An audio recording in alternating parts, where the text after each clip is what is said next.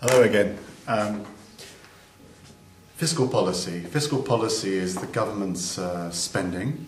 G, let's call it G, government spending, and T, taxation. It's playing around with these two variables which allow the government to manipulate the level of demand in the economy. If they want to expand, if they want to give the economy a boost, they're going to spend more and tax less. If they want to hold back the demand in the economy, if they're scared of overheating in the economy, they might tighten up their fiscal policy by cutting their government spending and maybe raising tax and leaving people with less disposable income. But that's a simple overview of fiscal policy, but the fact is that some fiscal policy is actively carried out by the government, and there are also automatic fiscal impacts, or we call it automatic stabilizers in the economy, and that's what I want to distinguish between in this video lesson. So let's have a look at this diagram. We have on the vertical GDP, the national income of the or output of the economy, and time. And of course, most countries are seeking to achieve economic growth. They want to raise their GDP over time. And perhaps a country such as the UK might be experiencing moderate growth over time. Let's put that in here.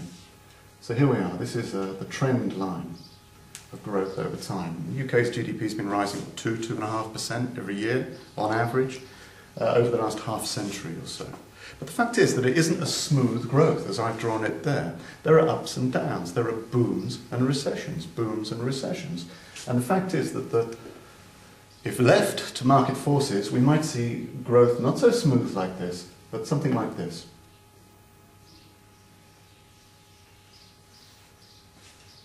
I'm going to call this the actual growth rate. Does that matter? I mean, after all, if they get to the same point in the end, does it matter whether there was different rates of growth along the way? Is it better to have a smooth growth? After all, if the growth is there, how does it matter if how you get there? And I think it does matter. And I think a good analogy is this: imagine you're driving from destination A to destination B, and it takes 1 hour to get from A to B.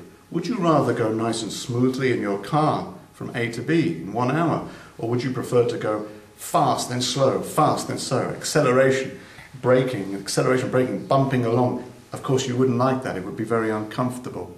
So in an economy, like in an economy, smooth growth is preferable because we avoid the bumps along the way and the unpleasantness that comes with it. Look at this diagram here. Here is a period of rapid growth. This would be a boom period because the growth is more rapid than the trend rate. And what's being created here is what we would call a positive output gap, where the economy grows faster than the trend rate. But here, between there and there, if you look at the actual growth rate, it's actually very unimpressive, and we could call this recession because the GDP is not rising. There is a technical definition for recession, but let's just see that this is a disappointing period of growth. And then we have another boom, as the growth is very fast. The problem with the boom, of course, if I can use a technical diagram like that, the problem with boom is we get inflation and all the problems of inflation. The economy overheats. The problem with recession is, of course, the key problem is unemployment. Okay, so how can we avoid this? Well, the government will use fiscal policy to manipulate the level of demand. In a boom, it wants to slow down the economy. And then so we raise tax and consumption falls because people don't have as much money to spend because they're paying more tax. They also cut their own government spending, and government spending itself is a component of aggregate demand, spending in the economy. Likewise, in a recession, they can run a budget deficit, they can overspend, they can spend more than they collect, and they can run a PSNCR. Sure, the national debt's going to rise, but that can be dealt with later. So they're trying to manipulate the level of demand. It's demand management. But the truth is that there are automatic stabilizers in the economy that are doing this already. If I can just clean this up a little bit. What's happening in the economy automatically is this. During a boom, fewer people are unemployed. So the government is spending less anyway. It's giving out less as unemployment benefit or job seekers allowance, as we call it in the UK. It gives out less because less people are qualifying for it. So government spending automatically declines in a boom. What's more, as people earn more, as people's wages go up, they find themselves in higher tax bands. And so their ability to spend is curtailed anyway. At least it doesn't rise as much as it would otherwise have risen. So automatically, thanks to less government spending on benefits and more taxation being collected as people are on higher wages, perhaps the growth was not so great anyway. And then during a recession, perhaps the dip in output is not so great either, because in a recession, government spending automatically gets a lift as people qualify for unemployment benefit. And taxation automatically doesn't bite so hard because people's incomes may fall and they find themselves not paying out so much tax. So these stabilizing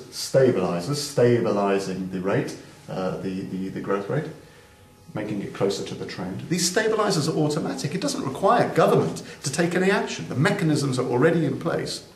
The unemployment benefit qualification for that benefit already exists. The tax bands that we have to pay into already exist. They just kick in and click off automatically. The government doesn't have to do anything. If the government decides that those automatic stabilizers are not managing the demand well enough, then they can add to the effect of those automatic stabilizers by actually using active, or what we might call discretionary, fiscal policy. In a recession, if the automatic stabilizers, in a recession, remember, automatic stabilizers are people getting more government benefits and not paying so much tax. That helps boost AD. In a recession, the government could also increase government spending and reduce tax. And that's going to help AD to rise, perhaps with a multiplier effect. And in a boom, if the automatic stabilizers of people finding themselves in higher tax bands and the government not spending so much on benefit, if that's not enough, the government can also decrease government spending. It can raise tax like income tax and profit tax, and we will find that aggregate demand falls. So that's how the government can use fiscal policy to back up the automatic stabilizers to help get that rate of growth as close to the trend rate as possible. Okay? This isn't really about how to increase the growth. That comes from supply-side policies. But this is how to stabilize the growth and keep it smooth, like when you're in that car driving along the road. You want the growth to be smooth. Okay? Thanks. See you.